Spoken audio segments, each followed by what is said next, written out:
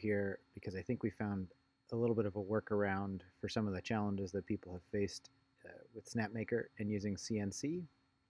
So the way that we're going to do it today is we're going to edit a file in Easel, which is run by Inventables. So if you have the Xcarve or the Carvey, that is the software that they use for their devices. It allows basic editing, and then it allows connection to the machine and output of a GCode file or direct connection to the machine. What we're going to do today is just use that to connect to create a file for use in the Snapmaker JS software, and we'll run that file and show you how it works. So we're going to go over here. This is the Easel interface. Usually you've got sort of what you can work on or what you're working on over here on the left, and then an image or a preview over here on the right. So I've already set up a couple circles here at different depths. You can change the depth here. I also switched over from toggled from inches to millimeters just to make it a little bit easier to port this into the Snapmaker interface. So let me add a couple other shapes just to give us some variety here. So I'm going to add a triangle and shrink that down. And this is where I was saying you can do a little bit of editing in the software. I'm going to change that to cut on the path. And let's do, we'll do the one at depth of 2.5 millimeters. And we'll copy and paste that. And let's change this other one to 1 millimeter in depth. And we're still cutting it on the path, just so that we can see how it produces some different shapes. So you can export this as a SVG file and bring it into Snapmaker. I think what would happen, though, is it will take these designs, but it would cut them all at the same depth. And so that's not what we want. We want a couple of these to be cut at different depths here.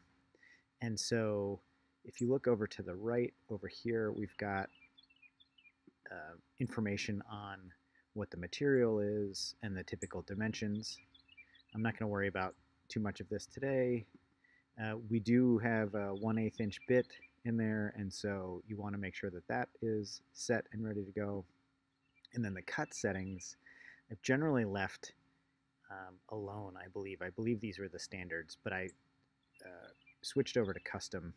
Just, you can change these if you would like. So we'll leave those alone for now.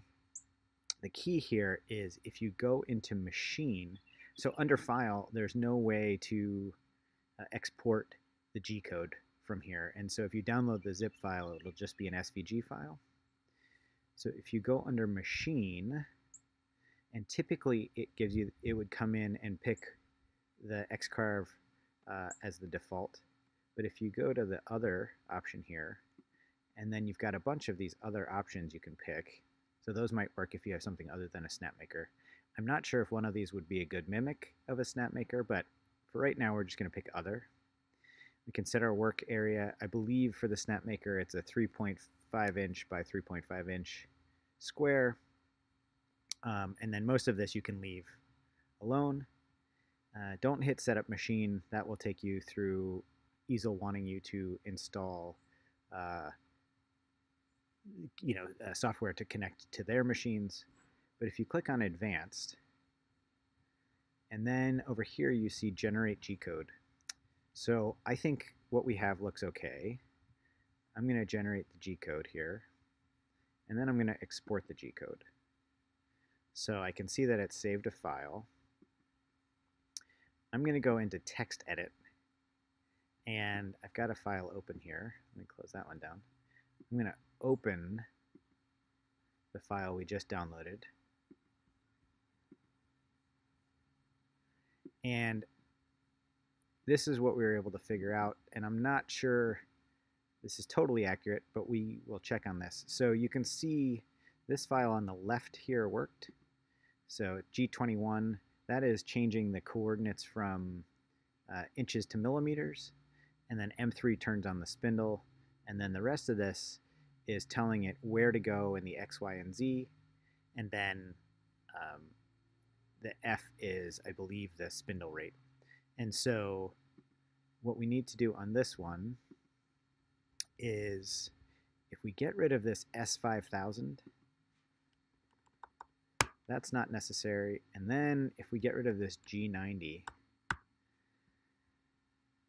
we've got the rest of the code there, and I think that that looks good.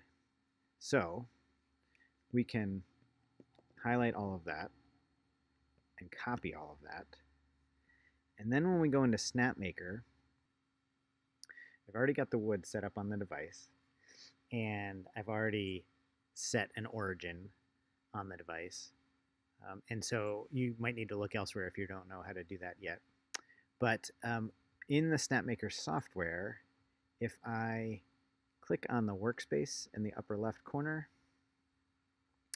and rather than uploading G-code, if I refresh my serial ports and find the USB, I've got a USB connection going on right now. If I find that and hit open, it will open the console window. And just for this version, we're going to paste that code into the console window, and then it should run the code from there, and we'll check over on the device and see where it goes. So I'm going to select all in the G-code file that I have, and once I paste it in this console box, the router will start going right away. So you want to make sure that that is set up appropriately, and it is. And so here we go.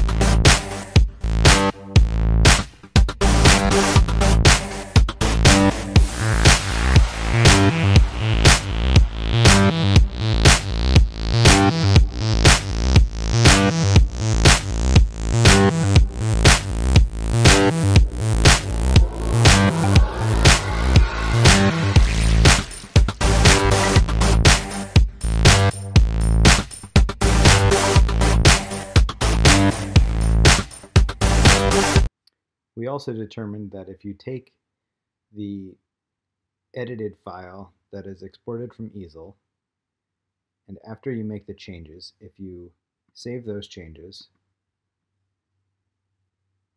and then close the file, and there's likely many ways you could do this, but this is maybe one of the easier ones. If you change the name of the file, and actually you can leave the name the same, but you're just changing the suffix to be .cnc, that if you then go to Snapmaker, this gives you a little bit greater control of the process, and you go to upload G-code, that CNC file will be interpreted as a set of commands for the CNC router. So then if you open that, your file is there and ready to go. And now you can use the operations in here to start and stop the machine when you want to and when it's set, rather than just pasting the code and it running immediately. So that's another option. We determined that that's probably the easiest option to work with, and so hopefully that will help you.